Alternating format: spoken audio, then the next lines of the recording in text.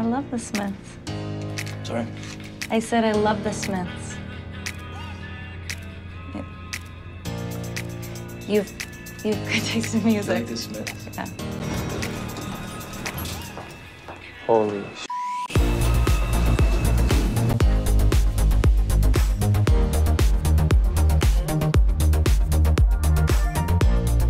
Hey guys, I'm Jeremy. I'm a couples counselor licensed in the state of Arizona, and today we're going to be breaking down this movie, 500 Days of Summer.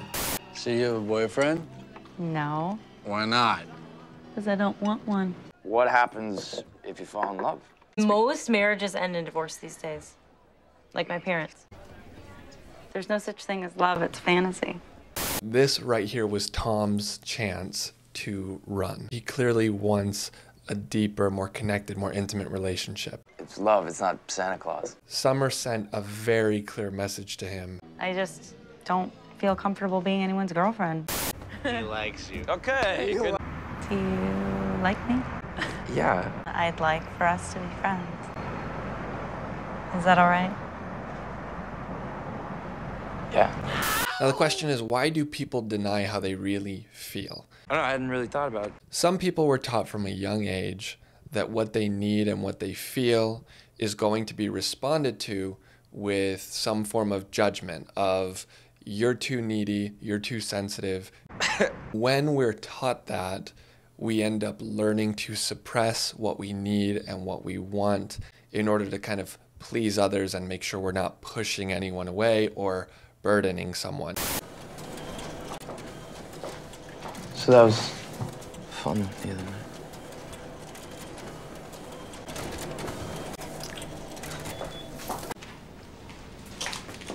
And let the games begin.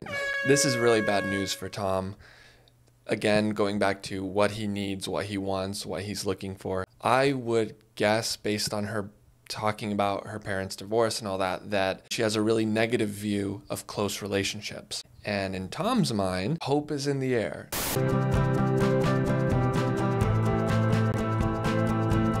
This is fun. You're fun. Thanks. I'm not really looking for anything serious. Is that okay? Yeah. If Tom were being real with her right here, he would probably say, you know what, I'm looking for something a little more serious. I'm the kind of person who really needs that sort of connection with someone and that stability. For Tom Hansen, this was the night where everything changed. That wall Summer so often hid behind. A wall of distance, of space, of casual. That wall was slowly coming down. This wall isn't going anywhere. Just because there's a moment of connection and a moment of vulnerability for her doesn't really address all of the underlying fears that she has. What are we doing? Thought we were going to the movies. Yeah, no, I mean, like, what are we, like, what's going on here with us? I don't know. Who cares?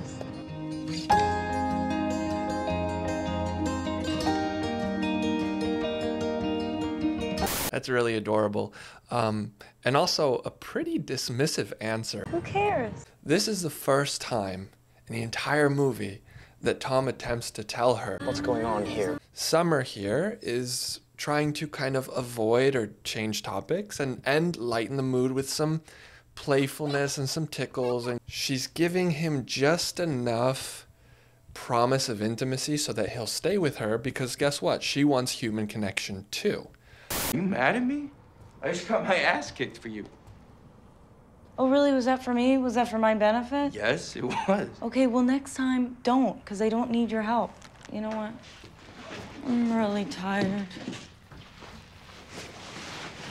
Can we talk about this tomorrow? So in the scene before, Tom punched a guy who was flirting with Summer. Summer doesn't think it's very cool. Completely uncool. And I can totally see her point on this. However, when they go to talk about it again, you hear what she says. Can we talk about this tomorrow? The serious stuff she wants to avoid. You're about to see that after pushing and pushing down his needs for so long, Tom has had it. I like you, Tom. I just don't want to release. Well, you're not the only one that gets a say in this. I do too. And I say we're a couple. He's been trying really hard to pretend he's okay with a casual relationship, to pretend he's okay with no labels. He's not. Unfortunately, because he's been pushing all that stuff down for so long, it comes out, as you saw, Friends my balls. which is going to be really hard for her to actually take that in and consider what he's saying. I'm sorry. You need to know that you're not gonna wake up in the morning and feel differently. I can't give you that. Nobody can. Oh, poor Tom. So this is actually a pretty common relationship pattern you see Summer pursuing for the first time in the movie. Ultimately, unless Tom consistently stands up for himself, it's going to go back exactly to how things were. We don't have to put a label on it. Immediately goes back to denying what he needs, which is, I need to know that you're there for me, that I can count on you. She's an evil, emotionless, miserable human being. Or she's a robot. More accurately, she's been hurt, probably by people that she really, really needed to rely on. She never cheated on you. No, never. She ever take advantage of you in any way? No. And she told you up front that she didn't want a boyfriend. Yeah. There's no such thing as love. I'd like for us to be friends. I'm not looking for anything serious. Who cares? I just don't want to release. I can't give you that. Maybe he thought he could change her. Maybe he thought, you know, she doesn't really mean that, or she's playing hard to get. But she meant it. Go for it and you can do it. That's not inspirational, that's suicidal. It's these cards. And the movies and the pop songs, they're to blame for all the lies. Let's say that from the beginning, that first moment when he sits down with Summer and she tells him, There's no such thing as love, it's fantasy. let's say that Tom had, I don't know, processed any feelings of shame that he has about his own needs. Then the moment she says, There's no such thing as love, it's fantasy. it would have saved him a lot of heartache. Ain't love grand? If at that moment he goes, she's not willing to go to that deep place in a relationship where I'd like to go eventually, looks like it's not going to work out. I was sitting in a deli and reading Dorian Gray, and a guy comes up to me and asks me about it, and now he's my husband. I just kept thinking, Tom was right. No. Yeah, I did. You know, Summer went off and got married and she feels like she met the one and now everything's gonna be good.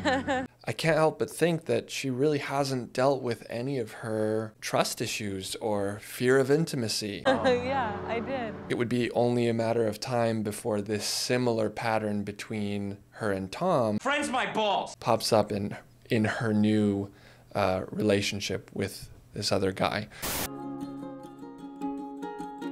Now, can people like Summer change?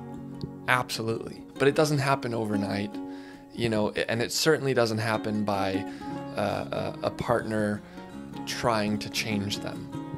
And for Tom, you know, let's just hope that he ends up kind of realizing that he needs someone who wants intimacy just like him and can explore that with him. Thank you guys so much for watching.